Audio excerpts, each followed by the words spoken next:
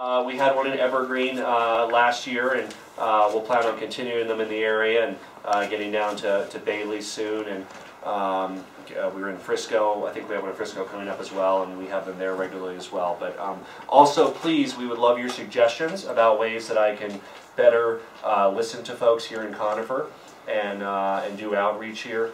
And get to know some of your friends and neighbors. As you know, this area was added to this 2nd Congressional District just last cycle. So I want to introduce my Colorado Chief of Staff, Lisa Kaufman, is here. Nisa Erickson is outside. She, hi Nisa. Nisa works out of Frisco and covers the western area of the district for me. So she is the main person in the community that will attend community events when I'm back in D.C. on your behalf. Dan Turrentine is here, who's our Washington, D.C. Chief of Staff. So I may turn to him on some things if you get into the weeds on some policy issues.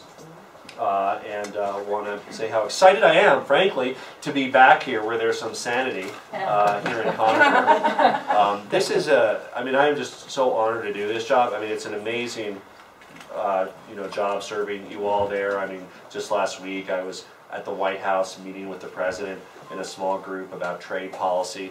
And you go to the next thing, and we're trying to, work on legislation on employment non-discrimination. Obviously, immigration, the border crisis. I got to go down for 24 hours to, with some other senators and congresspeople, to just last 2 weekends ago, to McAllen and San Antonio Lackland Air Force Base. And 2 weeks before that, I went to the San Isidro crossing in San Diego. So I hadn't, the issue, as you know, just boom, all of a sudden we had a crisis at our border, and I hadn't really toured the border before. I mean, I'd crossed it once, but I never, so we really had to learn on that. And Congress still hasn't acted on anything related to the border, unfortunately. I'm happy to talk about our proposals. The House did pass something, but as you know, for it to become law, the House, the Senate, the President, they all need to agree on something, and they all left town, and nothing happened with regard to the border. However, the only good news there is that the crisis of a few weeks ago is slowly ebbing. But of course, there's no guarantee that we couldn't be deluged with another onslaught of unaccompanied minors at some point in the future. But it has diminished since the heights of a few weeks ago. So the way we usually do these is I'll give you a 5 or 10 minute update about what's going on in Washington, and then I'm all ears and want to hear your ideas about what we can do to move our country forward, your thoughts, obviously any questions about where things are in the legislative process. We're here to answer you on those and what you'd like me to focus on for you on your behalf in Washington. So I'll start by giving a little bit of an update. Congress is now out of session for a month. We go back in September for 2 months, and then we also will have a lame duck session, which is very important because there's a lot of stuff that expires before the end of the year. There's the biggest fights over the last year have been about kind of the federal budget, the whole, whether we shut down government, how do we agree on a budget, how do we balance the budget deficit, how do we cut spending, what do we look at. I'll give you the good news and the bad news. The good news is we've backed our way into making progress on the budget deficit. So our deficit is decreased by about half over the last 3 years. Now, some of that is because there's been economic recovery, not enough, but it started from where we were 3 or 4 years ago. But frankly, the other part of that is the cuts that we've made in the operational budget. We backed our way into that. There's a sequester, part of that was undone, but we found offsetting cuts. But there's not been a lot of progress around making sure that our entitlement programs have the stability they need or on stable footing. We have large unfunded liabilities we have. Frankly, that's the bigger part to the medium to long-term budget issues we face than just the operational part. And then within that context, looking at revenues as well. So we backed our way into some progress, but you've seen the fights and government shutting down and all those things happening, and sometimes progress happens despite the best effort of politicians. So that's what we have a little bit of in this regard. As you may or may not know, I do focus a lot on education issues. That was my prior experience. I did really 2 things before I was in Congress. One was business, so I do focus on a lot of tech and small business issues and competitiveness issues. The other is education. That's the committee I serve on. And we were able to actually pass in the House several education bills that I sponsored or co-sponsored. One is a reauthorization of the federal charter school program, which provides support to get charter schools off the ground. And we passed it by a vote of, I think, 360 to 50 or so. And then we also passed one around competency-based education for higher ed, so it's like online education basically for college, which is allowed, but it's very difficult to access. We have a great one in our district. CSU Global is one of the leading providers. It's a division of CSU. So it's basically allowing more opportunities for kids to take online college courses. Doesn't mean they're for everybody, doesn't by any means favor it over anything else, but they're good for a number of reasons. It can, done correctly, it can provide the opportunity to provide an even more customized education at a lower cost. So better education, lower cost. Doesn't mean that everybody out there is doing it right, that's certainly not the case. But you can, as a student, proceed faster or slower, self-paced. You can do it while you work in your spare time. And obviously the costs are considerably less than physical infrastructure you are basically paying for if you attend a four-year university. We're also excited in our district that Colorado Mountain College is now accredited as a four-year university. I supported that state legislation and have worked with them as well. So those are some of the things that we have been working on. We are also at near the finishing stage. We just have completed our work on a Summit County Recreation and Wilderness bill that we had been working on for 3 years. Nisa Erickson has been tireless in that regard. Just trying to, and some of you might recreate there, and we have some areas like 10 Mile, where we have areas where there'll be mountain biking areas. Some areas that are already managed as wilderness. They're already managed, will be designated wilderness. Essentially, when we set out and the reason we have to deal with this issue, about half the district that we live in is owned by the federal government, so we constantly deal with like landlord issues, if you will. So we were able to do a land exchange in Summit County, where we gave 40 acres to the county that they're going to put low-income housing on in exchange for land elsewhere that they gave to the federal government. Our managing principle in kind of all the wilderness stuff is we don't want to close any trails that people currently legally use for recreation. So when people are biking or motorized users, we don't want to remove areas that people enjoy themselves in, but we do want to protect in perpetuity wilderness areas where we can, that hikers and others can enjoy in perpetuity. So those are challenging things because there's a lot of community interest, but we've brought most of the stakeholders on board and we just completed that work. We also recently were able to help get the funding and completed the fire suppression system at Eisenhower Tunnel, which I'm touring, I think, in the next week or two, but there's one on both ends now, which is very exciting. State-of-the-art fire suppression system. I think it will ultimately save lives at some point, we know that, but even more importantly, in the meantime, obviously nothing's more important than saving lives, but on an everyday basis it'll actually improve the flow of traffic in and out as well. Highway 70 remains a challenge, as you know. There's not a comprehensive plan for that like there was for 36, which we're in the final stages of, and now we're kind of moving on to North 25, South 25 already done through T-Rex, but 70 has always been a little bit elusive in terms of what we actually need to do with the geophysical characteristics of it, with the tunnel. They continue to experiment with zip lanes and other innovations, and we encourage that. We try to promote that, and we try to encourage out-of-the-box thinking about long-term solutions. So let me cover foreign policy a little bit, because it's one of those areas that just heated up all of a sudden. You got Ukraine, you got Israel and Palestine, you got the Islamic State, you got everything going on there. It's been a very unstable time in the world, and I've been to West Bank and Israel and Egypt. I have not yet been to the Ukraine, but I'll probably at some point need to go there firsthand to see what's going on. But you know, the instability is obviously not good for our country. We support stable policy. On the flip side of that is it's very challenging to figure out what our constructive role is. I mean, trying to encourage the Israelis and Palestinians to get together and establish a long-term two-state solution peace is a policy that I support. Obviously, standing up to Russian imperialism is very important. At the same time, we don't want to seek a conflict with Russia, but we also can't, you know, stand idly by while they essentially invade or annex their neighbors. The rise of the Islamic State, which is an offshoot of Al-Qaeda, is a very dangerous development. They now control large portions of Iraq and eastern Syria and have established their own state. The only major kind of policy that I support, and I've been to that area of the world, as I said, I've been to Iraq and Kuwait on your behalf as well. I do co-chair the Kurdish caucus, and it looks like what we're heading towards, which I do support, is the establishment of a Kurdish state. Kurds have been long-term allies of ours, as you know. I think it provides the opportunity for a stable country that we can support and work with in northern Iraq, essentially. There had been a lot of political complexities to that because of Turkey's position and others, but in light of the recent developments and the threat of others, the way seems to be cleared for the establishment of a Kurdish state. They, of course, have to vote on that first. I met with Kurdish representatives last week. I think they said they're going to have a vote on that at some point. I expect it would pass overwhelmingly in the Kurdish areas. But some of those maps that were drawn in, was it 1905 or whatever, by the French and British might not work out. They lasted 100 years, but they might not. The end of those that might be approaching us. Because the French and British were printing them. They were just, yeah, you know, we draw this, draw that. So with that, let's open it up. Again, your ideas, your thoughts, your questions. Would love to hear what you'd like me to be working on. Your ideas about how we can move our country forward, and obviously some of the local issues here, just to make sure that I'm on top of those, especially the ones that have a federal dimension, would be happy to hear. Yes?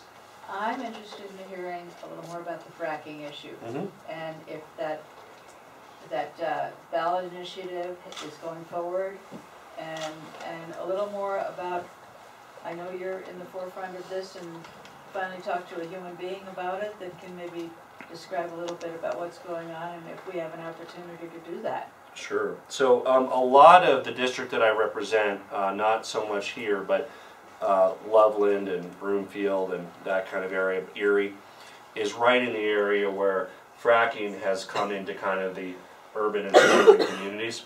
And so this was, this came to my attention in 2011 when there was a group of moms in Erie that were very concerned that fracking was occurring right near their kids' elementary school, Red Hawk Elementary School. And I met with them, they brought this to my attention, and I said, well, you know, how can this be? It's like right next to the playground. Couldn't they do it a little bit further away? Tried to encourage the company in Canada to do it in a different place, but they, you know, weren't dissuaded. And because of not just that, but because of this type of activity in a number of different areas, it has alienated people. It has alienated people from fracking. So what you've seen is in the district I represent, 4 of the 5 largest cities have actually passed moratoriums or bans on fracking. And those are currently facing lawsuits regarding the legality of those. So I have been involved since then in trying to kind of broker some kind of peace or settlement where fracking can occur in areas, but not in areas where, you know, homeowners are, you know, or it's unsafe for homeowners, or they have to leave their own home for 2 months because it's too loud or the industrial activity is occurring. There's different ways to do that. There's been talks about, you know, some type of role that cities or counties can play in the planning and zoning for it. Now I'll kind of catch you up to where it is today. I joined the governor earlier today.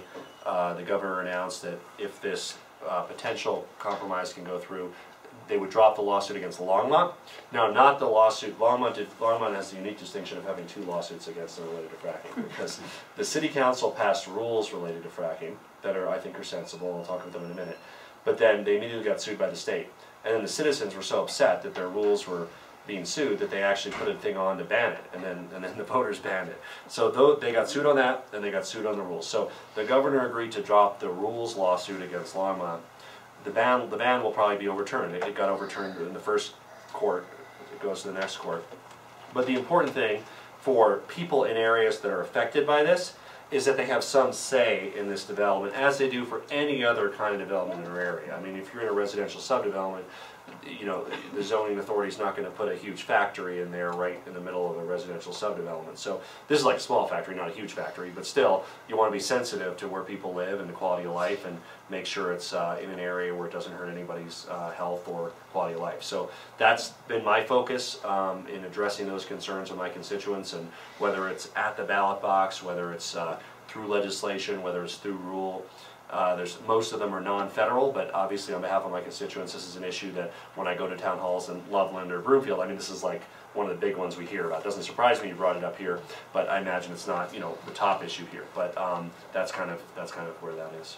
Well, did the ballot initiative, did you get enough signatures for this to go on the ballot, or where is that at? Again, I wouldn't be necessarily the authority on that. It's my understanding that there are pro-oil and gas initiatives, and then there are initiatives that limit where they can frack. This first step that the governor announced is that both sides would withdraw initiatives and have a commission that elevates citizens, puts them at the table with oil and gas in equal numbers to see if we can figure out a framework for Colorado, recommending to the legislature in February how to address this. In the meantime, dropping the Longmont lawsuit and also enforcing larger setbacks. So that is the framework that the governor talked about this morning, which I think is a acceptable framework. It's a step forward in empowering citizens to be able to address this issue.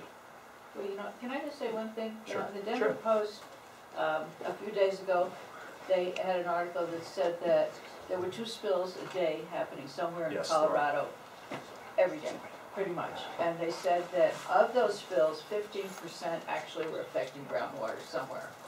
And that if they weren't big enough, then they didn't have to get even reported to local residents. And I mean, all of this information, it seems like it's not just a matter of whether people can frack or not frack. It's like, what is really going on with this whole industry, and how informed are we as to how this is affecting our whole state? I mean, that's where it affects us here. They're not going to be doing fracking outside our door, but it affects us on the big scale. Sure. If this information Sure. is Well, it not... affects our economy as a state because we, one of our competitive advantages is our, healthy outdoor lifestyles. We market based on that. If people are moving to subdevelopments where they have to evacuate because of spills or because of explosions, we get a bad reputation as a state. So, look, a spill, there's about 400 in the last year here in Colorado. So I don't know if that's quite 2 a day, but it's close to it. Now, again, it's a different scenario. If you have, a farm in unincorporated Weld County, and there's a spill on your property and there's no one near, that's a very different protocol than if you're in a crowded residential subdevelopment and there's a spill where there's a playground right near it and 16 houses that are a couple hundred feet away. So that's the challenge we have. Colorado doesn't really have the framework for that in place.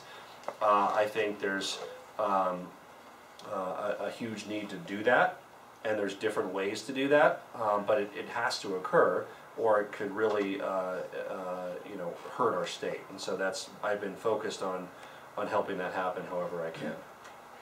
So you're talking about state and local initiatives, but your purview is at the federal level. What is going on at the federal level that would sort of update the way we think about mineral and natural resources extraction in general? So a lot of this is state and local, but national there's several pieces. In terms of legislation that I support, one is basically the Breathe and the Fresher Act, which would remove the exemption that fracking has currently from the Clean Air Act and remove the exemption it has from the Clean Water Act. So let's talk about the Clean Air Act. This is the main vehicle that we look at air quality, and you have a factory, you have a coal plant. Those are all looked at under the Clean Air. It doesn't mean they're banned; they exist, right? But you have certain things you need to do for a coal plant, certain things you need to do. Fracking has been exempt under what they call the small site exemption because each fracking pad is quite small. Its emissions are not large. But the problem is when you have 20,000 of them in Weld County in a limited area, all of a sudden the emission profile is like several factories. And there are areas of Wyoming that have worse air quality than Los Angeles. And so it becomes an air quality issue. You need to look at the concentration of fracking in a limited area. And again, it doesn't mean it's prevented or banned, but it needs to be looked at like any other polluting activity. And same with the Clean Water Act, also the Frack Act, which deals with disclosure of what liquids are being injected underground. So those would be the only other federal issue is federal land fracking. And there are mineral leases, of course, in Colorado, not mostly in our area, but western slope. And so because we, the people who own that, are the landlords, you're the landlords, we just want to do normal things like making sure that they don't harm the property and are thoughtful about how they extract it and all that.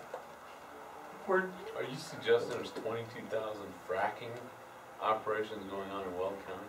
There's about 40,000 active wells in the state. No, you said, I'm going to quote you, you said there are 22,000 fracking Look, operations going so on? fracking means different At any things. given time, that is, No, that's no. a ridiculous state. The active fracking stage only lasts for you know, a couple days. So when people talk about fracking though, they are generally talking about any well that has been fracked. So So in terms of air pollution, which is what you were referring to, it's not there's, from. there's only yeah. only that active fracking site is producing any sort of emission. No.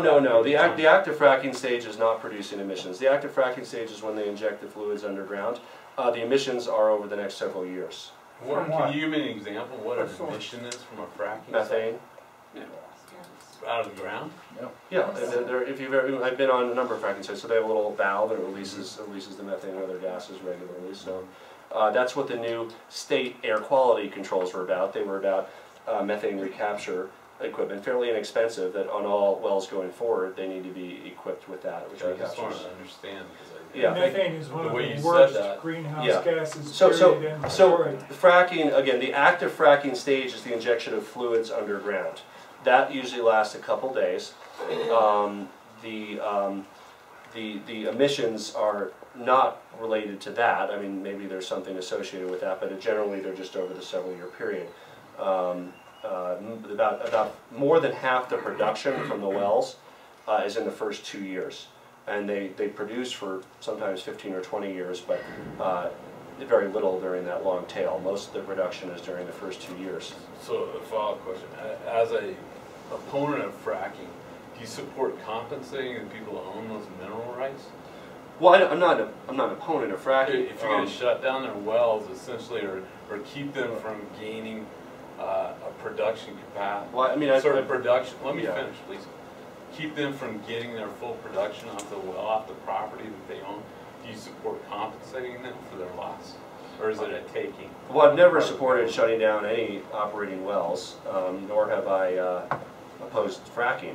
What we're talking about is the zoning of fracking. So, you know, I think it's very reasonable that many cities and counties, like they have zoning rules regarding anything. You can't put a store in a residential neighborhood in most areas. So they do that function, you know, and I don't weigh in one way or the other. Because it hurts the neighborhood? If that's what people feel. So are you opposed to tax increment financing where municipal government can come in to an area and take your family homestead away from you and build something that they It's not the perceive? same, it's like It is the same. regulating Sir, tailpipe I'm- emissions from a The car. question isn't directed to Let me just, you. so say this, Anyway. taxpayer increment financing for what again? Well, condemnation? for example, yeah, they can condemn somebody's homestead property for the better good of the community. Well, that hurts the surrounding residential property, just like fracking. I just want to know if there's consistency in your position. Look, I'm generally defend what my communities want to do. So, you know, when they want to pass rules on different activities, I mean, I don't provide any input. I've never supported or opposed any, for instance, of the fracking bans that have been on the ballots in any of the cities I represent. But once they decide, and I have a city in my district, Loveland, which decided to have fracking, and I support their ability to have it. I have cities like Broomfield, Lafayette, and Fort Collins that decided not to. I support their ability not to. I think it's like any other, you know, any other activity, and I support their, just marijuana is another example. I mean, I support towns and counties deciding if they want to have dispensaries. I mean, I don't have an opinion on that. I would be against the federal government coming in and shutting them down if they choose to have it, and I would be against somebody forcing them to have dispensaries if they don't want to have it. So, the closer we can return, you know, to the people, I think the better, and so I support those things. Okay, thank you. Well, since she opened the Pandora's box on fracking, I Yeah. got a related question. Apart from the potential emissions issues and all the other stuff, I read somewhere recently that the average fracked well takes about 4 million gallons of water, plus all the chemicals that are mixed in for the fluids and the lubricants and all that. So, given Colorado's sort of general water condition, although we had more rain this year than typical, 4 million gallons per well is not an insignificant amount of water in a water shortage state where we still got severe drought in the southeast. How do we make compromise to allow that much water being used for one well when you look at the overall usage of water residentially and commercially and everything else versus one well? So I would have to, and I don't know, I assume if you know, I don't know what the right number is, but yes, it's water intense. In the grand scheme of things, it's still a fairly small percentage of water in the state, but even, and I wish I had the statistic, maybe we could look it up, but I don't know if it was 1% or 2%, but it's growing, and so that we should absolutely look at it, just as we look at ag, just as we look at residential. It's part of the water picture, so you can't ignore that in a state where water is very important. Well, I can put in perspective, we lived in Southern California a long time ago, and we had a swimming pool in the backyard that was about 25,000 gallons. 4 million gallons would be the equivalent of 160 swimming pools, which is not an insignificant amount of water. Yeah. If you're pumping it in at your residential water rate, which they're not, they're paying commercial water rates or agricultural water. Some of them are looking at reclaiming some of that water. I know that, and I mean that's the more important thing, I encourage think, them is to that not just the water usage, but once that stuff gets injected into the ground and it starts seeping down through the layers of rock and trying to find an aquifer somewhere, it's hard to get that stuff out of the soil once it's down there. They can pull the water out, but they can't extract all the chemicals 100%. So I'm concerned about where that stuff ends up long term as far as residential or commercial water extraction for drinking or other purposes. Yeah, I mean, certainly the aggregate water usage is something that we look at. I mean, again, not just by itself, but there's water is very important in our state. So when we look at residential ag fracking, we should look at anything. What are we doing with our water resources? We do want to make sure, of course, that we have the right regs, which I think we do on the concrete casing, to make sure that the water's not the chemicals are not seeping out of the system at inappropriate depths. But water's part of the picture. Surface spills, we talked about surface spills. Those are can be an immediate problem if there's people nearby. Water emissions, which are not necessarily an issue from one pad, unless you're like right next to it downwind, but generally are more of an aggregate issue. Do they use the burn methane onto the flare? So or do they just let it go? I mean, yeah. from my house, yeah. you know the big landfill over by the airport? Yeah, where are you? I live up on top of Kester Road, which okay. is up on top of the mountain. I can see all yeah. over town. I can see the flare when they're burning methane off that landfill yeah. from my house. So there's a lot of methane comes out of the garbage too. A lot of methane comes out of our cows. Mm-hmm. And it's I think the cows probably produce more methane than wells do. Because if it's economical to recover it, they're going to recover it.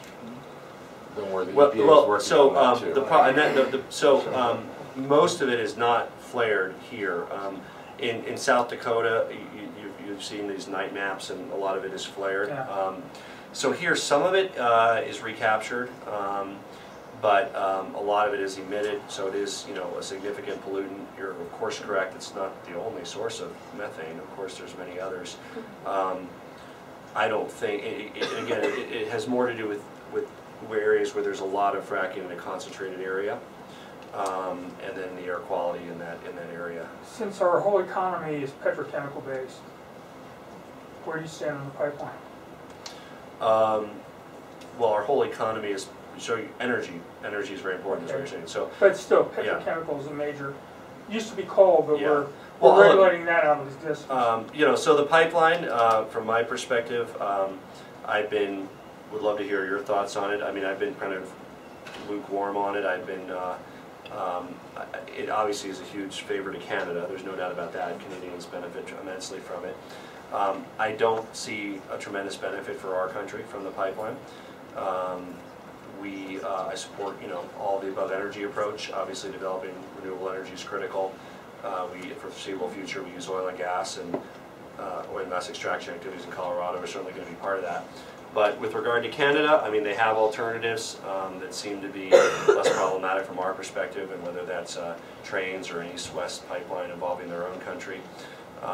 There are a lot of issues in the areas that the pipeline was proposed to go through.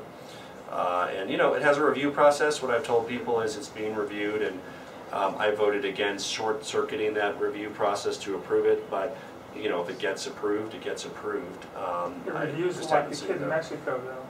He's going to be there next Christmas, probably. What I would focus on for my decision-making process, what would be any benefits or costs to our country, because that's what we care about. Are there short-term jobs? Yes, but short-term jobs aren't the most exciting things in the world. It does benefit, I think, the port city of New Orleans. They like it. It obviously benefits Canada. In terms of costs, you're looking at a lot of opposition along the route. You're looking at what benefit does it have for America. Is there eminent domain involved with that, are people's land? Well, it goes over private land, of course, right. Yeah. And some of those people are not opposed happy. to it for that reason, right? Yeah. And they've already had to change the routing of it a couple times because of issues in, I think, Well, then Kansas. what's the solution for energy independence? How do we get off of sending our kids to the Mideast to get killed, to then walk away before the job's done, and just so we have enough oil to keep us going? Well, another Solar's not going to do it. Well, these are growing over time, solar and wind. But in the meantime, I do some work with Mexico relations, so we've been very excited about their Pemex reforms down there. They have vast oil resources, but they've been really hampered in accessing them because they have a lot of corruption in their state-owned oil company. They have moved in the direction with their newly elected president, Enrique Peña Nieto, and the administration, where they are doing long-term joint operating agreements with American companies and multinational companies for extraction in Mexico. So I'm very excited about increased production out of Mexico. We will continue because of unconventional drilling technology here in our country to increase production, also very exciting. Again, finding the right way to do it in Colorado, where communities are protected and we're able to get natural resources, is going to be really important, really important. So those trends are positive, they're good. I don't see how, going back to the pipeline, I don't see how that contributes to it. That's mostly oil for export anyway. Right. Unless we pretty need much it. what the story is? What's Isn't that? pretty much what the story is? It is, yeah, it's for export to the global markets, yeah. Is there any analysis that you've seen that would compare the short and long-term jobs and economic benefit of a pipeline versus investing similar amounts of money into renewables? It seems a red herring to be talking about jobs building a pipeline when the same workers could be building wind machines or solar plants or something of this nature. Do you know of any substantive research that's been done to compare those? I haven't seen that. In Colorado, obviously we've had growth in energy jobs across the board. So we've had deployment of some large-scale wind farms in eastern Colorado. We've had increased jobs in conventional oil and gas. Solar, we lost some production jobs because China became a very low-cost producer, but the good news is that a lot of their production, it's still happening. There's more and more solar going in. So you're right. There's jobs in we have to produce energy. So however you produce it, people work on that and produce it. And for the foreseeable future, it'll take multiple sources to meet our goals. But the more we can obviously move towards renewable, the more the closer we are to energy independence. Yes. All energy all the time here in Conifer. Hey, I'm going to change the subject just for a moment. Sure. Okay. My name is Martha. I'm a constituent, and I'm a volunteer with the American Cancer Society Cancer Action Network, which is an advocacy group, nonpartisan in nature, affiliated with the American Cancer Society. It's nonpartisan because, as my button says, cancer is nonpartisan. And I wanted to ask you about some legislation that is pending in Congress concerning palliative care and the advancement of training and availability of team-oriented palliative care. Okay. So, and if I could just make a couple statements about background so that people know where we're coming from on this. This is legislation that has been initiated by the Cancer Action Network. And that's because there are over 90 million people in this country who are suffering from cancer or other major illnesses that have lots of very serious side effects such as pain and other issues associated with their treatment, which also need to be addressed. Some hospitals in some cities do this extremely well, but many don't, especially smaller hospitals, rural areas, etc. So it's not an even playing field here for people who are facing treatment for any serious illness. And so the palliative care idea is a team medical approach which is going to help people in treatment for serious illnesses with those other issues besides killing the cancer or besides healing your heart or whatever your illness is. And it's a team approach that treats the whole patient. And what happens is you get a better quality of life during treatment, you get a better outcome. Scientific studies have shown this. And on top of that, it oftentimes reduces the expense of treatment. And so we have a couple of bills in Congress now, and in the House, Okay. we Let have... me make sure that we write those down. Where's Dan? Dan, Lisa? Okay. Okay. Write down the bills. Okay. Perfect. We have Bill 1666 and also Bill 1339. You got that? Yeah. Okay. Yeah, and they're companion bills. They work together to help produce this better training and better availability, ultimately, of palliative care for all folks Well, who palliative face care this. is, yeah, it's obviously, I want to look at the bills, but in general, I'm a big fan of it because it's usually higher quality for people than being in a hospital, and obviously lower cost. That's something we all benefit from, so it's usually a win-win for everybody. It's a more caring Oh, environment yeah, to be in your home. absolutely. And I want to make sure everybody knows, I am not talking about exclusively end-of-life care. Palliative care can start at the moment of diagnosis, because if anybody in here is a cancer survivor, they know that minute that you hear those words, you have cancer, you know, your blood pressure just shot up about 100 points, if nothing else. But it's a really, really serious situation when you have any number of serious illnesses. So we have these two bills.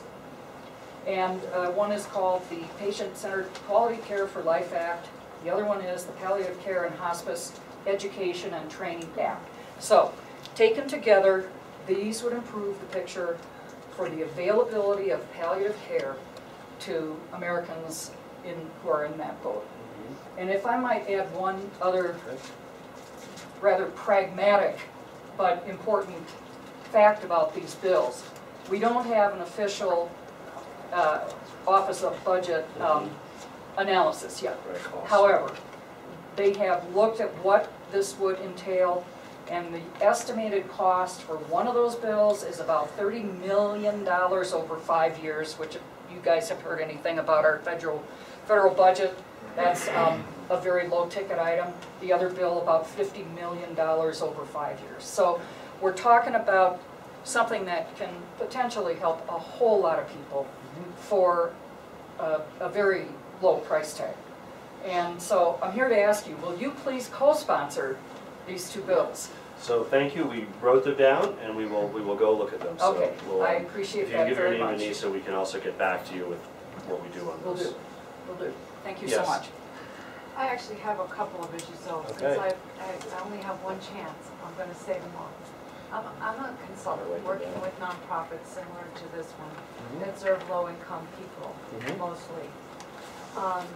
And I have an adult son with an intellectual and developmental disability and another son in college. So my concerns start with the whole community of people who are living in poverty.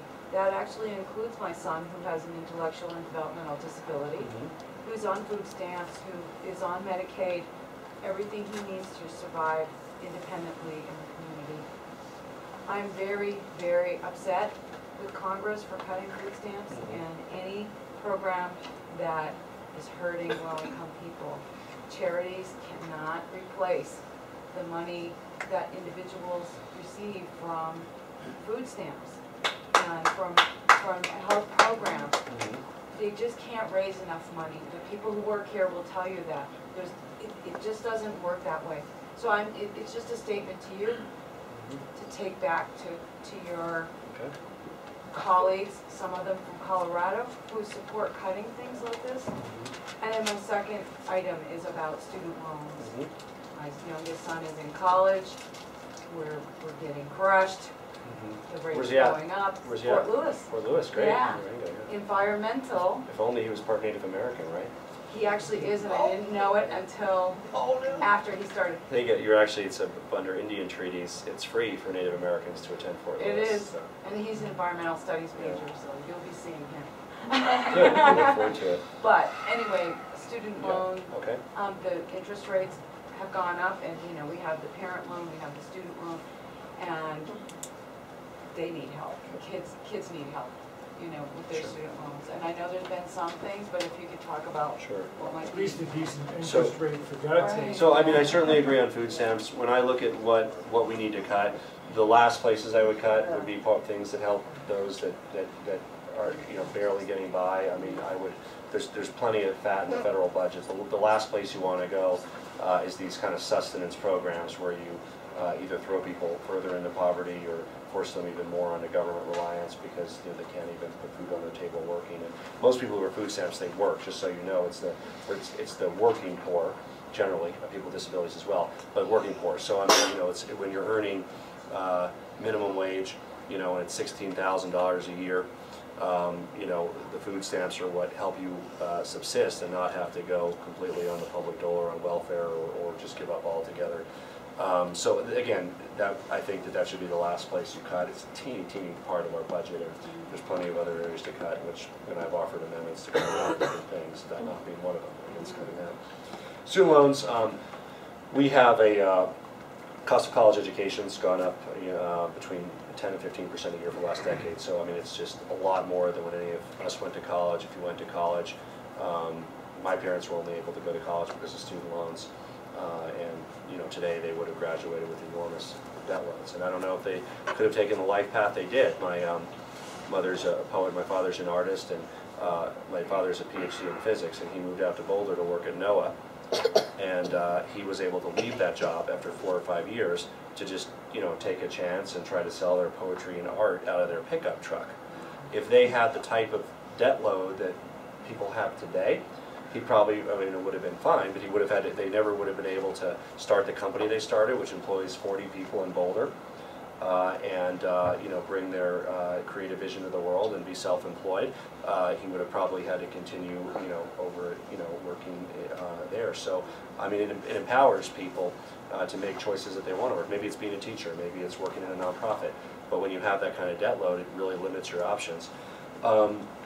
The main proposal that I have, so the main proposal that I have in that regard is something called income-based repayment, which is a bipartisan bill that I wrote with Tom Petri, which essentially it's currently a optional program within student loans, but this would essentially move everybody over to income-based repayment.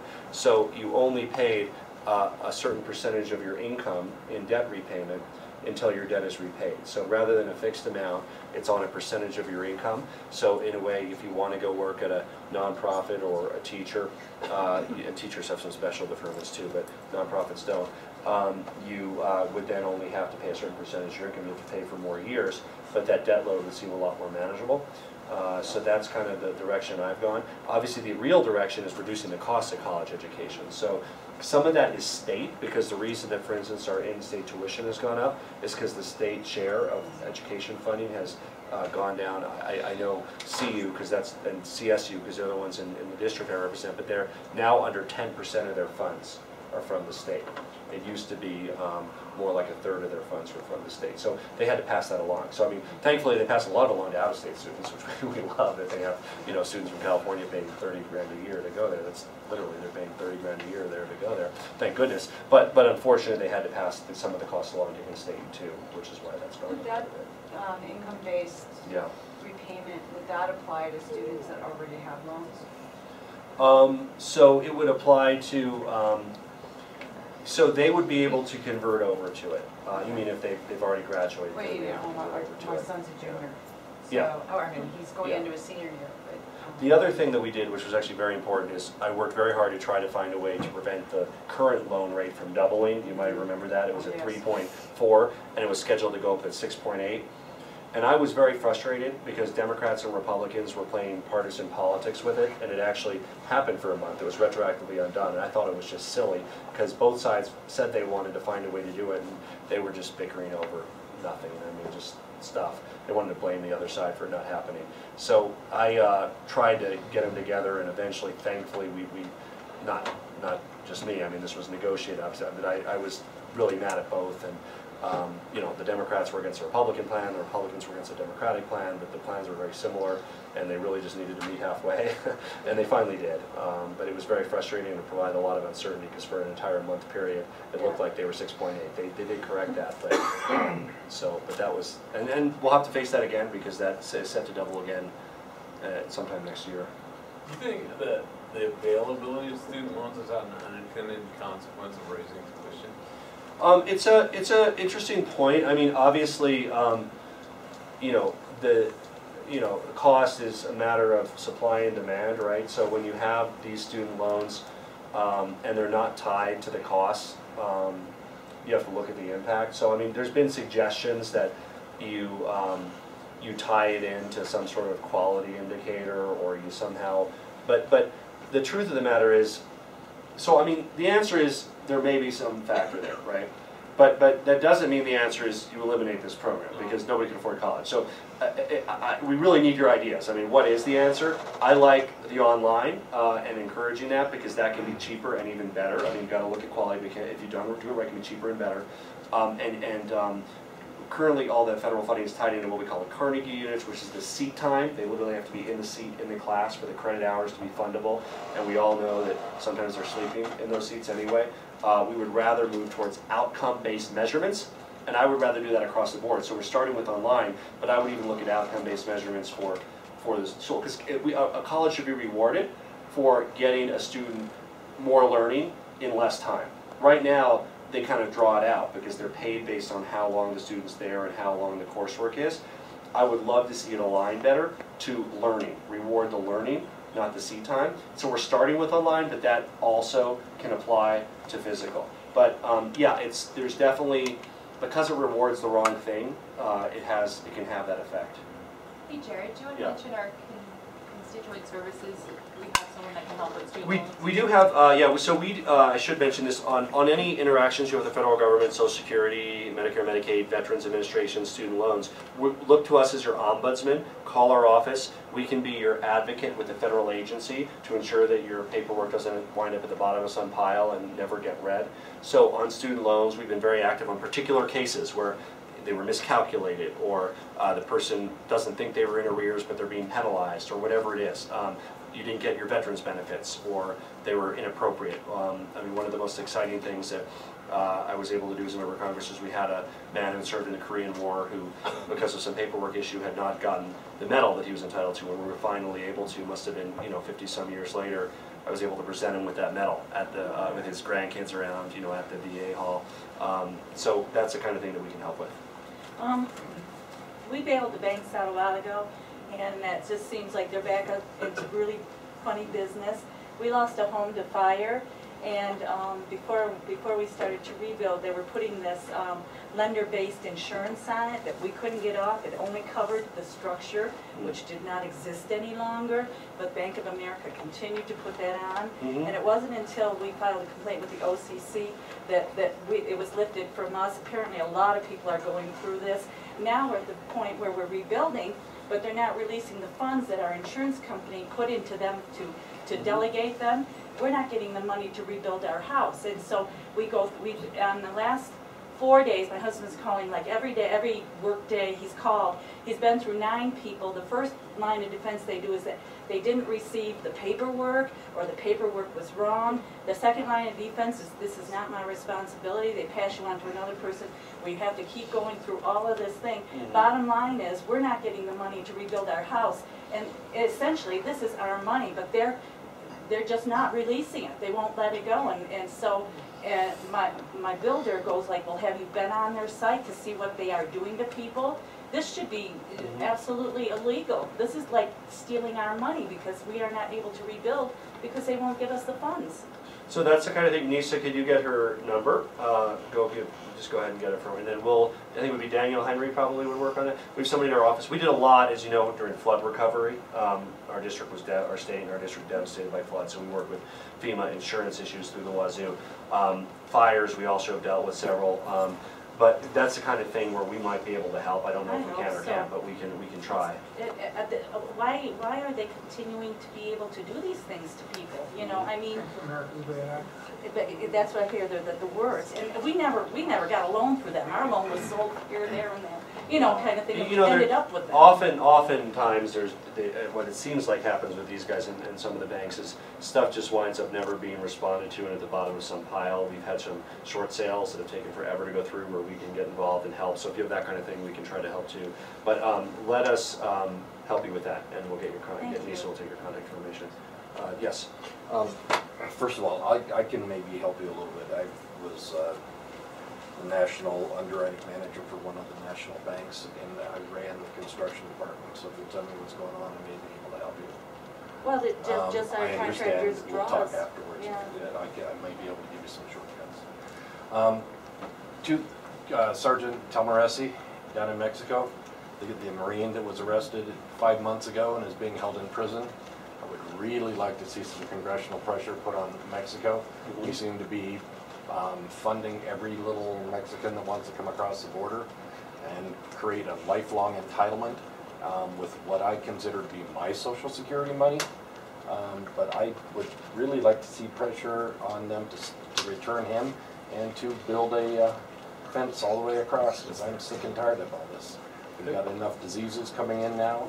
We have a number of issues with, they have one guy that they think they found Ebola in New York today. So, you know, we're happy to talk on the, I'll look into the case, but just to be clear, when which is what young people and young Mexicans come in, that improves the stability of Social Security, because they're going to pay it. We don't, if Mexican 70-year-olds were coming in, that would hurt it. But what you have is, if you have 15 or 20 or 25-year-olds, that is part of, I think, the plan. I would rather do that before cutting benefits or trying to raise taxes. I would say let's find people that are here and that are young already, you know, and make sure they're paying into Social Security. So I think that's part of the solution.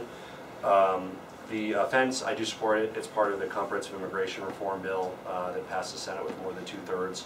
Takes money. The way that we do that is we pay for it by the fines that the people who are here illegally have to pay. So rather than say we should pay for it as taxpayers, we say basically if you're here illegally you have to pay a fine. That actually generates quite a bit of money, and not only does that pay for the fence, which is, it's more than a fence, it's the full security, but it's $40 billion. Not only is it the fence, but it's real security. And not only does it do that, but it also reduces the deficit by $200 billion. There's also some additional revenues in there. So I do support that. Thank you. I appreciate that. Now I understand that these people are paying somewhere between $5,000 and $10,000 to get here. So the fine for showing up should be a multiple thereof. Yeah, under this proposal it's $3,000. I mean, I think higher amounts have been talked about, $5,000. I don't know what the, you know, somewhere in that range I think is fine. You can't, if you made it like $50,000, in effect nobody would pay it, so you wouldn't get any revenue from it. You wouldn't have a sense. But I don't know what the level is, but it's somewhere in, you know, somewhere in that $3,000 to $5,000 range, I think. Yeah. You said they're paying Social Security. No, they're not. I work for the City and County of Denver as a construction inspector. No, they're not now. They do not. They're, most of these guys are hiring illegals, and they're not paying anything. They're taking jobs from Americans. No, your point is correct. This was saying if there was a way to make them register and pay Social Security, like for instance the deferred action kids now that are, you know, 18, 24, 25, they are paying Social Security. People who work illegally may or may not pay Social Security. I have the contractors telling me that they're doing the phony paperwork for them and hiring these guys, and they're taking the good jobs like operating engineers and stuff like that. It's all across the board. So some of them are actually paying into somebody else's Social Security account. Some of them are not. It's just all over. Why don't you have a bill to get these employers? Find them or put them in jail. That's part of this too. That's part of this approach That'll too. stop the magnet of them coming here. Mandatory. So it's mandatory employment verification. Okay. Now to do that, you actually need to also get, again, all this costs money, so the money should come from the fines, which it does in this. But so it's a mandatory employment verification. But again, we have to fund the system so it's not a burden on employers and it works. By who? Who's doing the verification? Employer. Not now. No, now it's not. And the we have city something was called looking the other E-Verify way. now. We have something called E-Verify, but only 11% of businesses use it. It's also not very accurate, unfortunately. So well, most of the city people guys that were checking on these people were looking the other way. They just what we do is it's a new version. What we propose under immigration is a new version. It's like E-Verify 2.0. Maybe we call it something else. Maybe we call it E-Verify 2.0, and then it becomes mandatory. The current one doesn't have the capacity to be mandatory, and it doesn't work very well. It works. It's better than nothing, but we want to improve it, make it mandatory, and that's part of immigration reform. What going to build the computers? Yeah. Okay, I could be wrong, but neither of you gentlemen appear to be Native American. I'm very glad that my grandparents were all led into this country. I was very moved by your letter about the children from Central America, and I think as Americans we have a responsibility to them.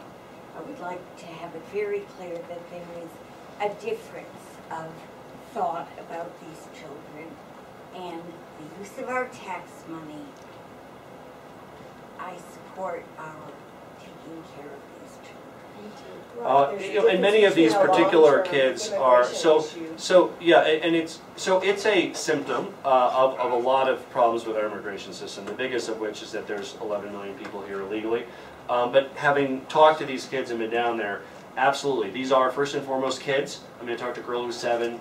Many of them are 12 or 13. You know, there's a few that there's a few in there that you may not, that are kind of trying to slip in and they're 16 or 17 and they're more like adults. But when you talk to, these are really kids. That's what, I mean, they're mostly 12, 13, 7, 10. And yes, many of them, perhaps most of them, perhaps many of them are truly what we would call refugees, meaning they could risk death if they go back. Now again, in that group, there could be others that don't meet that. That's what this whole process of sorting it out and the process that we have is supposed to figure out. So we should never, as a nation, nor have we ever, nor should we ever, send anybody back who seeks refuge here to their death, where they We've have done it though. We've done it with the moms. They helped us in Vietnam. Well, it's going to happen in Iraq with a bunch of them. No, and I support more. We have Iraqi Christians, and we need to let more of them in. I mean, that's my position. As a country, we don't live up. But I always think that absolutely we have to try to get more visas for Iraqi Christians and collaborators who work with us. Again, if there's people who risk death returning to El Salvador or Guatemala, they should be here as well. We obviously should have done more in World War II to accept more Jews into the country at that point than we did.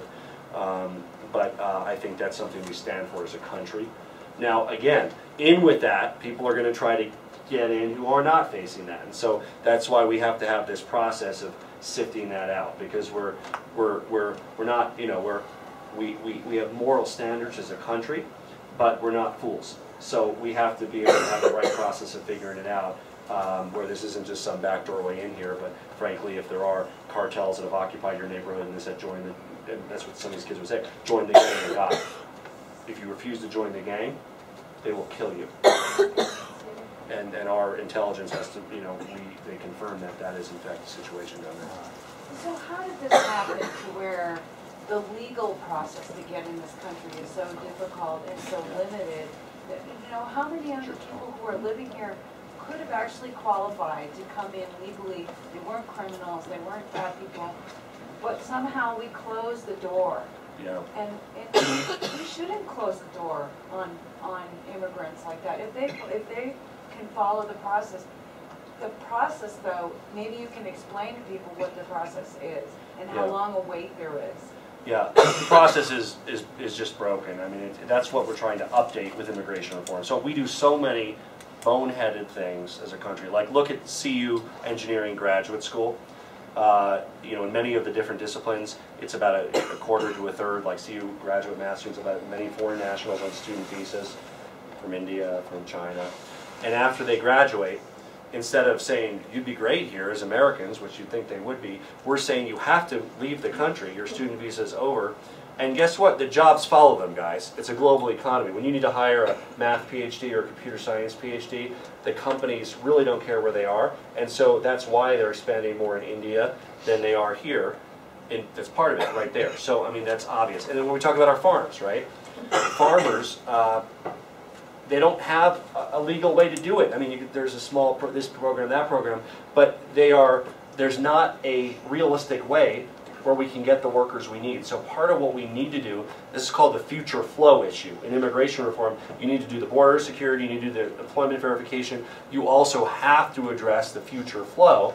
So we have the right number of people where we need, where it doesn't take jobs away from Americans, but it also makes sure that there's no incentive to do this under the table, illegally violating our laws. It should all be out in the open, above board.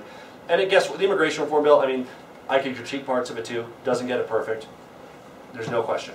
But is it better than the status quo? Absolutely. It gets it a lot better than how we have it now. It's just totally Is it the status quo that the law, existing law is just being ignored? Yeah, totally. The now, status quo is aren't we chaos. a It's total country of chaos. laws? Absolutely. I mean, so who is in charge of the suggesting and laws. why is it right that our laws are being ignored now? Well, it's like a law. I mean, it's like the law is just. I mean, there's 11 million people here illegally that don't have permission to work, and most of them are working. So I mean, there's no there under the current law.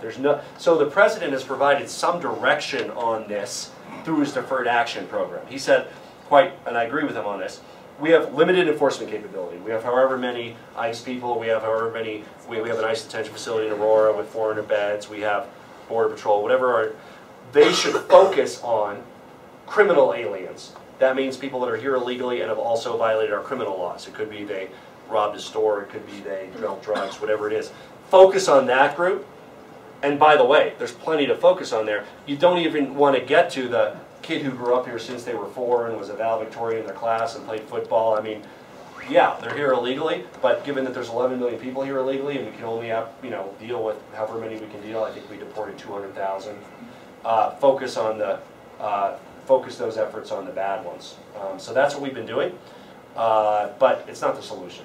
The solution is to have laws that are enforceable and enforce them, and I hope we get there. They don't just take And jobs, they create jobs for other people. Well, some do, yeah, if you're an entrepreneur or a store owner, and immigrants are. They need nurses just like Americans do.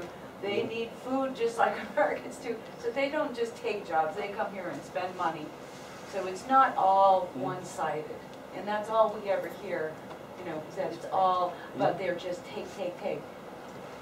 But if you find the legal framework to do it, you ensure that they pay taxes into the system. Because again, what's happening now, as the gentleman in the back said, is we don't know. I mean, some have somebody else's Social Security that they're paying. Some pay it, some don't. They pay sales tax, of course, if they're buying a store, but many probably don't. So you do this in an orderly way. You have employment verification that's mandatory. People get provisional work permits, all that stuff. Then you know that they're paying taxes in. Okay, will you explain, I was unable to find it on the Google. When people now they get, undocumented is the PC words used, now they can get a state driver's license. So when they apply for food stamps and go to the emergency rooms, is there any verification? When you get food stamps, for example, do you have to give verification? Yeah, none of them get food stamps unless they don't get food stamps.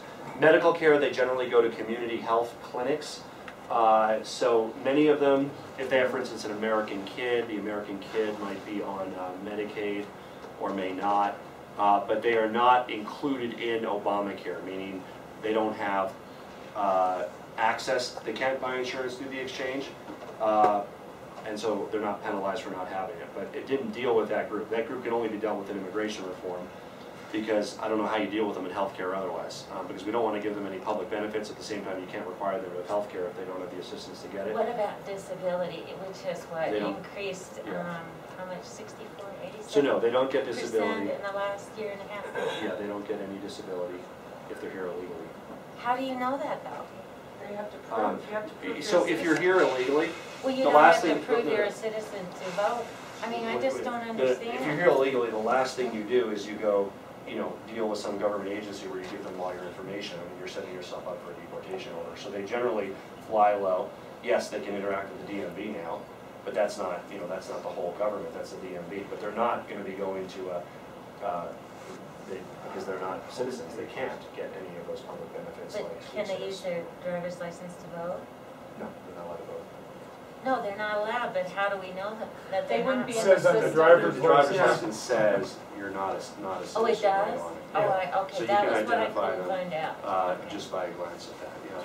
So, And by the way, I think that that's a good idea for driver safety. I mean, it's a symptom. I mean, that's certainly not the answer is to give you a driver. The answer is to fix this whole thing. But in the meantime, it's been very dangerous, and you've had people on the road without their public qualifications, and you have an accident with somebody who's uninsured, you know, and we all pay. It's not a good problem. so we're talking about broken government. Yeah, and broken immigration, government, and we're talking about healthcare, so Broken, it's a yeah. good time for me to jump in. Sure. My policy was a major medical policy. It wasn't Obamacare compliant. It ends at the end of this month. August 31st is when it's over with.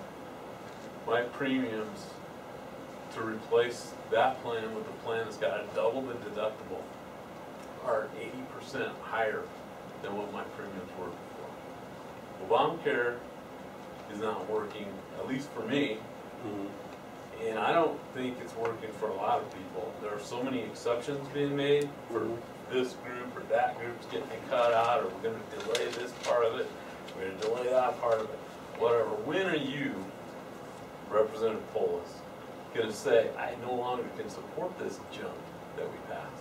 Because there's got to be a point where this is no longer working and we're going to go somewhere else with it. Well, I certainly support changes to it. I'm happy to talk about some of the specific changes. I don't support going back to what we had before, which also wasn't working. Maybe I can ask how many people are doing better, worse, or exactly the same under Obamacare. And by the way, the vast majority of people, generally speaking, are doing the same because they work for companies that provide benefits, which doesn't change. But how many of you have an advantage or doing better under Isn't Obamacare that with supposed your to family? change next year, though? From what you know now. Let's just say from what you know now. That was delayed by Obama without a change. Well, that was the Before that the was, election, it was delayed. A lot of us Let me ask you a have simple not question. seen the change Well, no, because it was delayed. No, that was the corporate mandate. Was Right. most companies cover their employees anyway. So if you work for a company that doesn't provide benefits, then that's the part that was delayed. But that's not most people. How many benefited from the provisions of Obamacare? Okay. Yeah, many people, Many people. How many haven't noticed any difference? Same basically. And then how many feel it's higher cost or worse quality? So, so it's about a third. I think you'll find that in general, most Coloradans, most Americans, it didn't impact because they got their benefits from their employer. So like that's people who go to a job. It's a administrative or professional job, and that's how it works. The people that benefited in general were people that had pre-existing conditions or were self-employed, or people that had pre-existing conditions, worked for a big company and wanted to kind of be an entrepreneur, start their own company, because there was really no way, very difficult with a high risk pool and very costly for them to get their own insurance. The folks who have to pay a little bit more, you're a good example, who had high deductible policies that didn't meet the standards of Obamacare. Now you're paying more. Now you get more, and you're going to say, well, I don't want that more. I was happy with what I had. I'm not getting. Well, you should be because the getting things more. they made me buy, I don't need. Well, no, so I'm not getting more. There's the stuff that only affect women and people, but that's like a teeny fraction. You're definitely getting more. There you go. You take that back to Washington D.C. and show that. So President in any Obama. event, would love suggestions. Want to make this better? There's a lot of ideas. You just hit on it. Yeah. The pre-existing conditions is a very important thing. Yeah. But gosh, you didn't have to destroy a sixth of the economy to do that. Healthcare is a sixth of the economy. It's improved. It's 18%. It's not improved. It may have been improved for you, but it So, I hasn't mean, improved It's improved. It's improved for people that didn't have anything because now they're getting something for free. Well, they're not getting something Well, they have to free. pay too. So They're this, not they get a getting something for free. so For a lot of them, it's saved it's a their life. subsidy, and then they have to pay part of the cost, and it's a sliding scale. Part of one advantage of it is it encourages people to kind of work their way out of poverty and to support themselves, because the way it was before is you had a Medicaid cutoff, and you earned $1 above that, you lost all your health care benefits. So you literally, and I talked to people in our district, they earned you know, $8 an hour, and the boss said, I'll give you a raise to $9.50, and they said, no, I can't take a raise to $9.50 because me and my kid will lose our minute, and that's a stupid thing. It is, it's stupid. So that has been replaced, thankfully, that piece, with the sliding scale. So now you get a raise from $8 to $9.50, you actually get to keep some of it. Some of it you have to pay for your health care, but you profit from that as you should. You don't lose your health care, you have to pay for part of it. You've got to keep that incentive structure in place. The other goal of this is to reduce what we call uncompensated costs by making sure more people have insurance. Because you don't have insurance, you show up at a hospital, they still treat you. If you don't pay, they basically shift the costs on other people. And so by reducing that element, we hope it has the opportunity to bring down rates for everybody. So there's a lot of moving parts, there's a lot of parts that I'm not happy with, but there's a lot that we need to move forward with as well. Yeah. So I just want to make a comment about that. I actually work in healthcare, work at Children's Hospital, and I would take argument with anybody who says we're a little louder for everybody. That we're not better off because pre-existing conditions are no longer causing people to be denied insurance. We have more people paying, as you said, coming into the hospital. Again, the emergency rooms, we have to treat them. If you go to Children's Hospital and you walk into the emergency room, I mean, I think most people think an emergency room is a trauma bay. You know, when you crash cars coming and stuff like that. That would be about 15% of our emergency room. If you go into Children's Hospital emergency room, you might as well go over to Conifer Medical Center. We have 50 exam rooms that look just like those exam rooms that you go to over there because all these people come in without. That's the only place you get treated. And it's higher cost. Well, it's not to them. Tremendously not to them, no, but it's higher cost for all of you because you're paying for it. But if it's transferred, we have to pass that on. We do that every single year. So we do have benefits out of this that are, to me, tremendous benefits. No lifetime caps. We have, our kids are on insurance to 25 until they turn 26. That was free too, right? No, it's all part of what had to be in the policies. And it benefits this country. That the number one reason people went bankrupt in the United States before this was because of medical calamities. That's what caused people to go bankrupt. You would just get wiped out, and they. I would say credit card debt because I watched those. Well, but I'm just saying the facts are that's the number one. Some of that credit card debt is medical costs. It's the number one cause, and so you would have insurance, and then you would find out, well, we don't cover that, or we're not going to pay that, or we're going to drop. That's what I'm finding out now. So we don't cover prostate screening. So part of this, so you know, emergency rooms, they are used as essentially first line for a lot of people.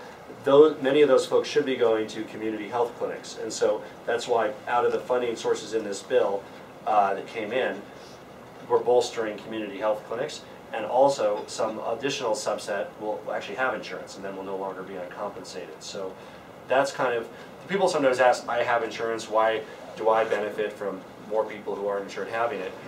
The biggest answer to that is, otherwise you're basically paying for them. So you know, you're paying for them in the least efficient way if they don't have insurance because they're going to the emergency room for primary care. I say one other thing. I worked for Children's for 16 years. Every single year I was there, we raised our I call it the suggested retail prices. Nobody pays unless you're self-paid. But anyhow, that's the posted price for every procedure. They went up 10 to 12% every single year for 16 years. This year, they only went up, I think, 4.5%. I mean, because we couldn't raise it because the competition is so much greater. And so the rates are really beginning to change, unlike anything over. My insurance rates went up 80%. 80%. Let's with every system, there's winners and losers. Okay. That's we all know. Thank you. I appreciated learning about your position on a number of domestic issues. I'd like to return briefly to the international scene, and I'm impressed with your advocacy for a Kurdish state, and we're just impressed that a representative from Colorado is involved in that, seeing their delegation. I also appreciate your mention in a positive light of the two-state solution to the Palestinian-Israeli question. In addition to that, I wonder if without raising a big red flag here and waving it, there's a growing sense of international outrage, as I understand, about what's going on to the people, the humanitarian crisis that's being created in Gaza. Our government has been very noticeably very quiet about that. Is there anything you wanted to do? So first back to the Kurdish thing, I actually gave a speech on the floor of the House either last week or the week before supporting the establishment of a Kurdish state. So that was my first, I've been more active in the Kurdish caucus before. Last time I met with them, they said they're heading towards a referendum, so I wanted to, I hope my colleagues will, you know, support that direction if they choose it. So last 4 years in DC, we have participated in a program called News Stories Leadership, where we have an Israeli and a Palestinian intern in our office together in summer, every summer. So they pair an Israeli and a Palestinian. So if you ever call my DC office and somebody has an accent, that's because it's the Israeli or Palestinian intern. They actually just left for this year. But that every year it's been a great experience. So every year they've got to know one another. They you know, establish friendships. This was the first year that it got very tense because the girl was from Gaza. Her parents had to evacuate on 5 minutes' notice from their house, and she didn't even know if their house was still there or not. She was calling home every day. It got very testy between the young Israeli and the young Palestinian, so I don't know if the intent of the program was fulfilled in forging bonds that would last a lifetime. At least they know one another. It's hard to do in a war zone. It's very hard to do. So America has been trying to be a broker of peace in the area. I mean, Secretary Kerry's been over there nonstop, trying to promote everything from short-term ceasefires to a path towards establishing a two-state solution. We obviously continue to condemn Hamas, which is a terrorist organization which unfortunately rules Gaza. They were elected in an election, and they subsequently abolished all subsequent elections and inserted themselves in perpetuity. So they're not playing by the rules and the norms. Just as we did with the Sinn Féin in Ireland, we've always extended an olive branch and say, hey, guess what, Hamas? If you lay down your weapons, condemn terrorism, and hold an election, then you can be a political party. That's fine. If you win, we don't ever, but they have toyed with it at times, their moderate element, but they've never accepted that. So in the meantime, they continue to launch terrorist attacks against civilian targets in Israel, and we obviously condemn that. The Israeli operation in Gaza has killed innocent Palestinians, and they have not targeted innocent Palestinians. In fact, they've taken every possible step they could to avoid killing innocent Palestinians. But nevertheless, there have been thousands of innocent Palestinians that have died in that conflict. So what should the American policy be? Again, I mean, I think this is, this is a deeply entrenched conflict. So, I mean, America can't appear on high and force a solution for everybody. But encouraging the two sides to talk, getting them to the table, continue to encourage the Israelis to stop the settlements, encouraging Hamas to become a legitimate political party, encouraging discussions with Fatah that rules the West Bank about a comprehensive peace. We obviously are sponsors of both the Palestinian West Bank and Israel and Egypt, which has its own complexities. That's why we have a lot of leverage in the area, but you know, there's no easy answers to that one. Quick question. The Kurdish state? Yeah. I understand the tribalism for all that area. I've got some friends that are from that area that have explained some of it to me. Is part of that area now is under ISIS? Is that what I understand? No, the Kurdish area has been successful in defending their borders. Yeah, no, the Kurds. So Mosul is a pluralistic city that has some Kurds in it, but the Kurds tell me that that is not part of what they consider their territory. They took the Mosul Dam, which is north of it today, that the Kurds had. Yeah. ISIS took that. Yes. Was that just news? Today, Okay, yeah. so there looks like there is an incursion then. But Mosul itself, the Kurds do not aspire to have sovereignty over. It has a Kurdish minority in it. They said that they are basically the autonomous zone within Iraq that currently represents their border is what they would seek to have as a state. And perhaps, I haven't read, but today it might have been infringed upon. Yeah, I just was kind of curious because I understand that the ISIS is trying to change their name now to the Islamic State. Yes. A caliphate. Yeah, that was in the early groups. Okay. Yes. So, an encouragement. What's going on in Gaza is precipitated by an oppression, and the behavior of those in Gaza can be pretty brutal. Hamas can be very brutal. IRA was very brutal. But if there's not an accommodation to lift this incredible oppression on the people who live in Gaza and the oppression imposed by the Israeli government on occupied territories in general, if that doesn't get lifted, this isn't going to stop. The IRA did not stop. The revolutionary of the United States did not stop until that oppression stopped. We're free because our version of Hamas kicked the British out of here. Well, that's not. That wasn't our version of Hamas. Maybe it was Fatah. So we didn't kill look, exactly. Our American revolutionaries did not target loyalist civilians. They were engaged in a military effort against British soldiers. Much more noble endeavor, perhaps. Perhaps. But the IRA well, that's is a better example. So these things have to happen at the same time, right? So again, Hamas, in a situation where Hamas lays down their arms and commits not to engage in acts of terrorism, yes, Israel needs to recognize the Palestinian state. So they have to go together. We don't and by the way, about that pressure, though. Hamas and Fatah and the Palestinians need to recognize the Israeli state. The Israelis need to recognize the Palestinian state. They're not going to happen out of sequence. They have to happen together. You know, the ball's in both their courts. You know, I mean, clearly Hamas is not going to do that unless they have the assurance that Israel is also going to do what they need to do. So again, it's not an easy situation, but both sides, and there are people on both sides that want peace. There are also people on both sides that want, I guess, an intractable conflict. They're certainly acting that way. So those on both sides who want peace have to exert themselves and forge a peace that is enduring.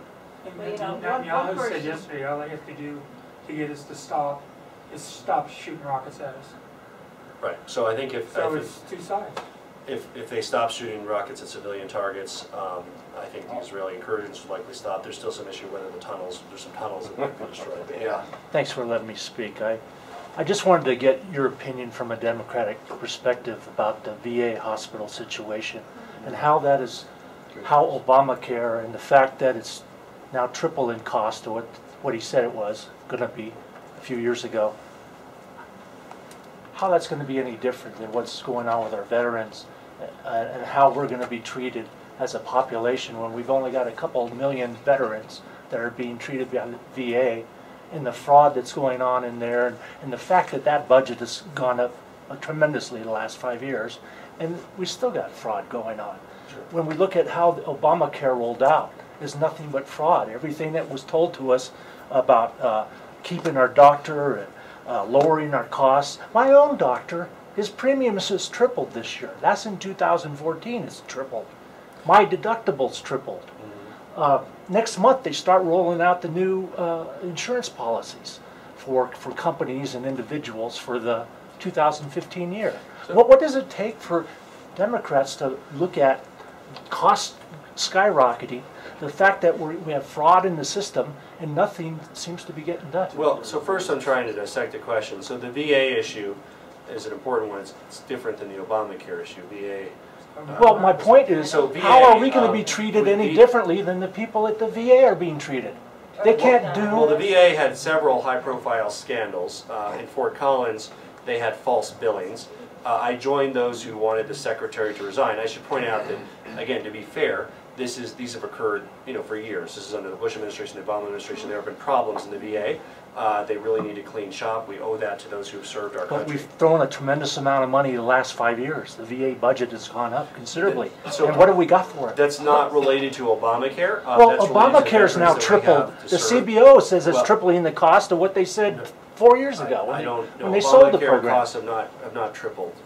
The CBO estimate for the cost of Obamacare tripled before they start counting it last month, because there's been so many changes in the law. I have not waivers. seen those projections. From what I understand, the the number of people in the pools and who've enrolled are roughly on target. Doesn't mean there's not improvements that can be made and suggestions. I just want your... But the VA thing was unexcusable. Again, there were false billings in Fort Collins. I think it's appropriate that the secretary resigned and they need to clean shop. But that was not modified one way or the other in Obamacare. That's a different system that has had some systemic problems for the last 2 decades.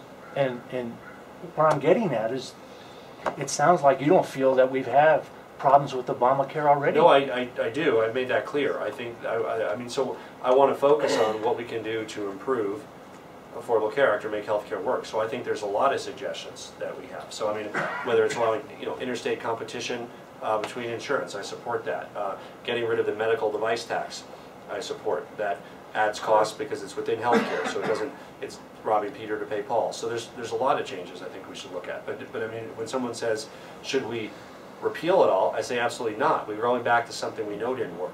And we need it worked better than what we have now. I support that. You know, we have an by the way, there is HSA some set in up. Obamacare, a little bit, funding some pilot projects in the States. I would like to see that looked at. Now again, it's not a game changer like some think it is. It's not, oh my God, but it can have an impact. So anything that we can do to look at reducing costs. What's the matter with the health savings accounts versus the federal government trying to run Portable health savings account. Yeah. Getting the I like government out of I like that concept. We're trying to, I mean, I do support that. I would be happy to look at any bills or work on. I think if folks can show responsibility and that they're not going to be a burden to others and do it through health savings accounts, there ought to be a way that they can do that and not be penalized. So again, you shouldn't be able to cheat the system. Like you say, oh, I have a health savings account, I have $500 in it, but guess what? When I need $20,000 worth of care, it's uncompensated care that others are paying for. That's what we're trying to get rid of. You can't just shift your costs onto somebody else. But if you can demonstrate that you have a health savings account, another fix I have is for Christian Scientists. So Christian Scientists came to us, and we have many, in Evergreen there's many of them, maybe some in Conifer too. They said, we don't get health care. We're never going to go to the hospital. We do our own thing through the church. Why are we penalized? So I sponsor a bill that doesn't penalize any not just doesn't name Christian Science. If you, as part of your religion, forego medical care, then you are essentially saying that you don't get medical care, so you shouldn't be forced to pay for it. So that's a good change too. So there's a lot of things like that. Yes. What about single payer or Medicare for all? Let's flip it around. Mm-hmm. Well, what we have a next step after ACA that absolutely covers it. So another change that I support would be allowing people that aren't yet the Medicare age to buy into Medicare at cost plus 10%, which some would. And that would shore up Medicare, because it would provide cost plus 10% and provide an option, because I hear a lot of people, I'm 61, I'm 59, I'm 63, I've retired, and I'm in this little gap period before I get my Medicare, and all my options aren't particularly good. Can I buy into Medicare? So that would be a good thing, and that's one thing. I don't know if we have a bill on that or not. I'd have to check. There was one last session similar to that, but I support that concept, and I think that would be a good improvement. I promise to go to her first and come back. Yeah. Well, I apologize if this was discussed. I took a wrong turn. We're all going to disagree and agree on different things, whether it's foreign policy or Obamacare or whatever. The critical thing is that the people we elect disagree too, but they've been unable to work with one another.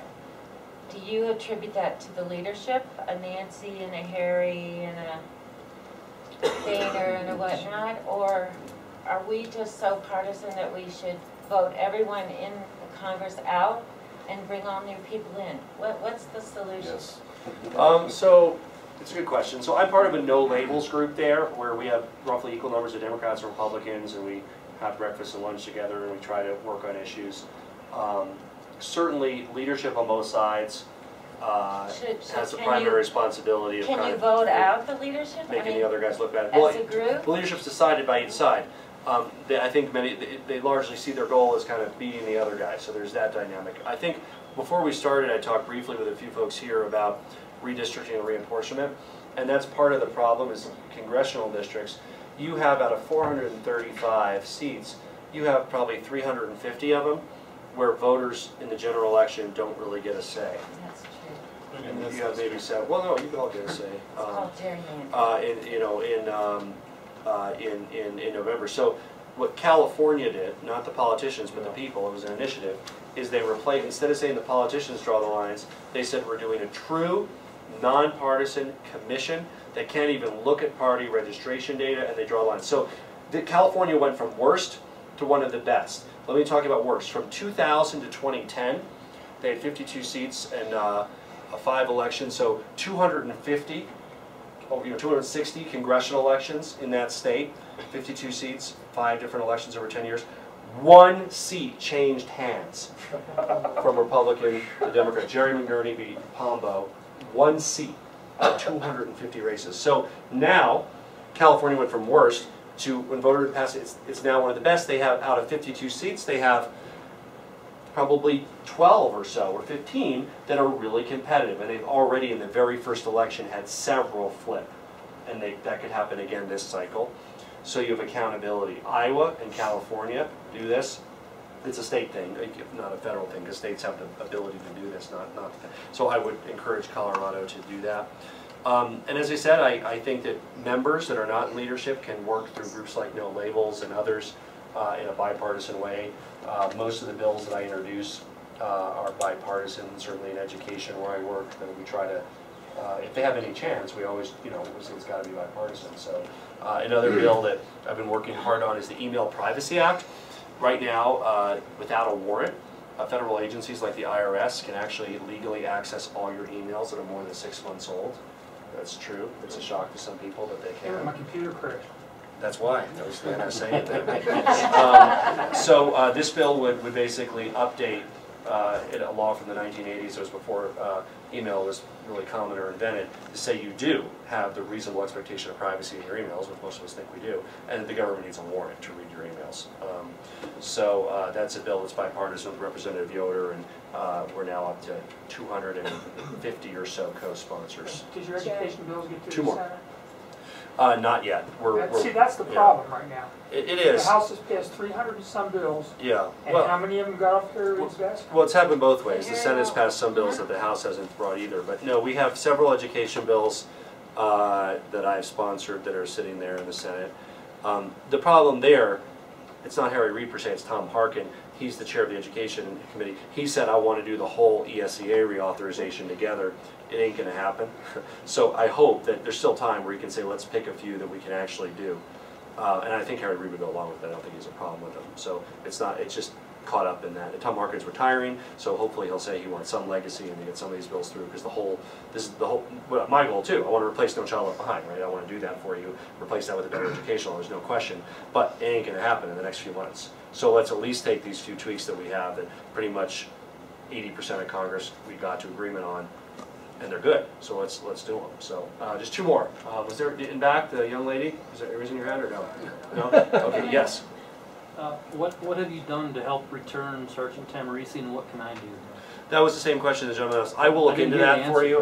What's that? I didn't hear an answer for that. That's why I'm asking. No, I mean I told you I'd look into that for you. It's just unfortunate, right? Yeah, I mean I don't know how I made a wrong turn, tried getting to a U-turn to come back across the Mexican border when he was moving. This would be like a letter to the Mexican government or something? He was going to be escorted back by one of the border guards, because he just went through and was trying to make a U-turn and come back. And they decided they weren't going to let him through, and they found 2 rifles or 3 rifles in his moving van. But right. It sounds like he had him. He told him he had the gun. Right. It sounds like it was. What is he facing? Like what kind of penalty? He's been in jail for 5 months. Yeah. So tell you what. He's a political prisoner. Is what he is. But Frontier and Southwest and everybody still takes their vacations there and spends their money there. Well, so what you're saying is that it sounds like it was an honest mistake. Yeah. Yeah. Now, again, I don't know what the penalty is under Mexican law, but it 20 years in jail for a gun. Well, that's ridiculous. But I mean, it's a sensitive thing, because let's put it this way: somebody comes up here and they bring, I don't know, marijuana in down there where it's illegal. And they say, oops, I didn't mean to turn around, we're still going to face a penalty. But 20 years obviously is ridiculous. So I don't know, I mean, we need to, look, that's perfectly legal in our country. He wasn't violating any laws. He was actually driving to California to get some PTSD help. Well, let me see what I can do. I don't know what I can do, but it sounds completely inappropriate to me that it's 5 months now. That, over 5 months. The President's talked to the President of Mexico twice and hasn't brought it up. I don't know if you got any. I talk to the President of Mexico every now and then. I certainly talk to the Ambassador from Mexico more frequently, and I can inquire with the Ambassador. That'd be a start. The treatment of our citizens versus the treatment that they get here. Yeah. Well, I mean, that's, you know, it's completely inappropriate. Again, as long as there's not more to it than you or I don't know. But what it sounds like is completely inappropriate. Anything else? You know, the Mexicans have, they're very sensitive about this. Now, he wasn't involved. There are people that smuggle guns into Mexico. And so that's what they are very concerned about that, because those guns wind up in the cartels. Right, well, right. Fast and Furious, exactly. No, but I mean, this happens. That's why there's sensitivity about it. Is much of the guns that are used on their streets are smuggled in from America. Yes, and a botched operation actually led to guns going to Mexico that we were supposed to be tracking. But that's why they're sensitive about this issue. But this sounds like it's totally mistaken. So last one. Anybody who has not said anything yet? Yes. I'd just like to go back to the Israeli-Palestine issue for a second. Thank you for joining us. I've heard, you know, commentators say that one possible solution would be to settle the West Bank first, before Gaza. West Bank's under the Palestine Authority. Yeah. They're not a terrorist group. Settle the West Bank. That would settle that part of it and put more pressure probably on Hamas then to settle. Is that at all feasible? I think everything's on the table. I mean, it's not without its issues. The issues around the West Bank are what the borders would look like, because both sides generally agree that Israel would annex a few areas that are heavily developed, that are suburban to their cities, but in exchange give the Palestinians areas of equal worth that are elsewhere. There's that. And the toughest part for Israel is they would have to take down some of their settlements. Not most of them, but they've been identified. They'd have to take down some of them. That's very hard for an Israeli leader to do. And so the challenge is, will Israel do that if they only get a half piece as opposed to a whole piece? I don't know, but because they still have Gaza outstanding, they want to address them both. But I don't think it's outlandish to talk about that. I mean, certainly in Abbas, you have a Fatah leader who wants to, if he can, I think, be a partner in the peace process. His capability of delivering is in question, of course, because it just seems like when you keep using Hamas as a, this might overstate it, but kind of as an excuse not to go ahead and do negotiations. You're never going to be there. And there were negotiations. So there was around, I don't know, a couple weeks ago, a couple months ago, where the Israelis and the Fatah, they did sit down and they tried to work on the stuff, and then it got dissipated because of everything that happened since. But it's been in fits and bursts. So I think there are some on both sides that would take that opportunity. So it's an honor to represent all of you. You can check out our webpage, polis.house.gov. I'm on Twitter, @RepJaredPolis is the official one. We're on Facebook. You know, I love social media because that's how I kind of grew up with that stuff. So just, you know, if you post stuff on our Facebook or tweet me, I'll see it, and sometimes I'll reply. Obviously, you can call our offices, our Frisco, our Boulder, our Fort Collins, our DC office anytime. And honor to represent you. Thanks for the great discussion and ideas that you had here today. And any particular ideas about changes to Obamacare, would love to hear them. I hope that there's a future Congress where we can do those. This Congress hasn't done any of those. They've just done repeal. But I think if we can get to the point where we can say, here's 5 or 6 things that Republicans and Democrats can agree on that make health care better, that would be a very good thing for the country. So thank you all. Thank you.